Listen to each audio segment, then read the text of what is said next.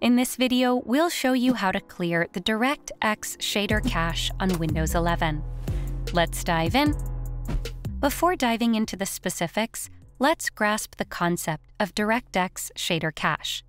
It functions as a storage for compiled shader programs, enhancing performance by reducing load times in graphics-intensive applications and games.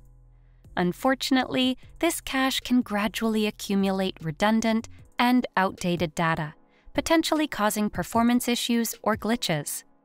Now, let's explore how to clear it on Windows 11. Begin by pressing the Windows key and I to open Settings on your Windows 11 PC or laptop. Navigate to System in the left sidebar. Next, click on Storage and allow it a moment to scan, access, and report all files and apps utilizing the storage. Once loaded, you'll see categories such as Installed Apps, Other, Temporary Files, Documents, and Desktop. Navigate to Temporary Files, where you will find some files already checkmarked. Scroll down and ensure that DirectX Shader Cache is among them.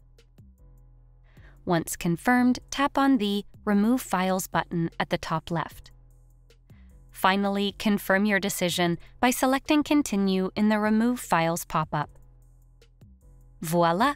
All temporary files, including the DirectX Shader Cache, will be cleared from your Windows PC. Having learned how to clear the DirectX Shader Cache, why not level up your tech expertise? Subscribe to Guiding Tech and discover a video that's tailored just for you.